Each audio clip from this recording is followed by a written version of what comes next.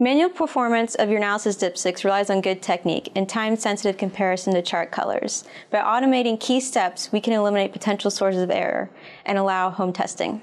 So as the device is customizable, inexpensive to manufacture, and easy to assemble, it can be used to perform automated urinalysis in any environment.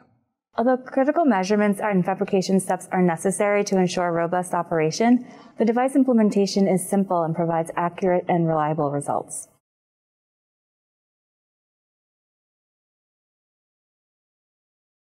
After designing the device in an appropriate computer-aided design software program, print the inlet cover, top plate, slide, and box on a laser cutter and the urinalysis device baseplate on a 3D printer.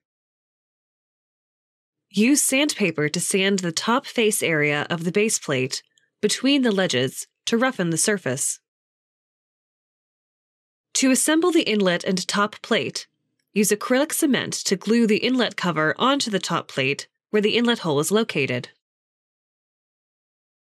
Tape the ledges of the base plate with adhesive tape and, holding a can of hydrophobic spray 8 to 12 inches away, spray the base plate, top plate, and slide with 4 to 8 coats. The device should have a milky white appearance upon drying. After waiting 12 hours for the base plate to completely dry, remove the tape from the ledges. When the spray has completely dried, align the completed top plate with the ledges of the base plate and use acrylic cement to glue the two pieces together to create the plate sleeve.